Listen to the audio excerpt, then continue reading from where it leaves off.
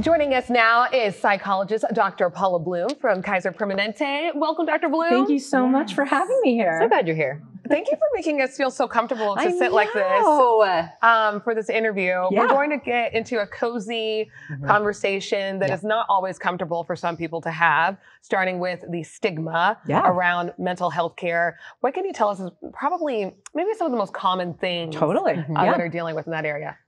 There's so many things. Thankfully, it's getting better. We still have a lot of work to do, right? But there's kind of three big things with stigma and misconceptions, right? The first one is that mental illness is rare. It isn't. So many people have mental health issues. You don't know it. Why? Because they're getting treated and living their lives, right? It is not rare. Second one, weakness. It's not weakness. You don't tell somebody who has appendicitis that they're weak. They need to figure it out, right? And so I think that mental health is physical health, and we really, really need to acknowledge that, right? Same thing. Another thing is violence.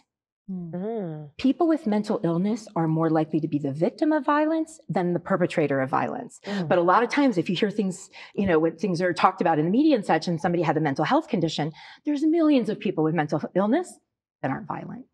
Yeah, and obviously society is putting so much of this on us. How do socioeconomic factors play a role in this mental health for all ages? Thank you for bringing that up. It's really important, right? So in lots of different ways. It's really hard to work on some deep work that you need to do if you don't have enough food. Right. If you don't have a safe place to live, right? Your basic needs need to be met. And for a lot of folks in our world and in our country, that is not the case. So another thing that we know is that when you have more control over your schedule, for example, that helps with mental health because it helps you to balance work and family. I couldn't relate more to that right now. But guess what? A lot of folks, when you are in a marginalized community, a lot of times you have the kind of work that you don't have time off. You don't have the ability to flex your hours. If you don't work, you don't get paid, right? So those things have a real effect on, you know, people want to live their lives and work and take care of their kids. And that can be really hard to do when you don't have as much freedom. It's worth everything for some people to be able to manage, especially stress, anxiety, practice mindfulness. Do you have any tips on how to do that? Totally. So first of all, you know, the word mindfulness is this big buzzword, right? You know what it means? Paying attention on purpose, non-judgmentally. That's all it is. And so one of the first things that helps with mental health is to realize we are all storytellers. We tell ourselves all kinds of crap in our head. We say all kinds of things. I have to do this. I can't do this. I'm not worthless. I need to weigh this. I have to dress like this. You know, we tell ourselves all kinds of stories.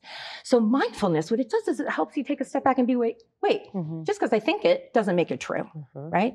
Another thing is to recognize, like, I love social media because I love the connection, but also the whole compare and despair, right? We are all curating our lives, right? A lot of people aren't putting the bad stuff out there. Nope. They know they're not putting the bad stuff out there, but they assume other people are putting their whole lives. We are not here to compare ourselves to others, right? You got to be you, and whoever you are is okay. And another thing I would say is having some level of routine helps to anchor you. Right? So whether it's exercise or diet or sleep, having some rituals and routines can be very, very helpful in helping you kind of get grounded in your life. You have helped us. My goodness, so many incredible tips. Thank you, guys. And thanks for making me feel so comfortable. Yes, I mean, we were happy to sit with our feet up with you. This is the most comfortable interview we have definitely had on this show. And I am sure that people walked away with some good information from this. Excellent. Thank you. Thank you.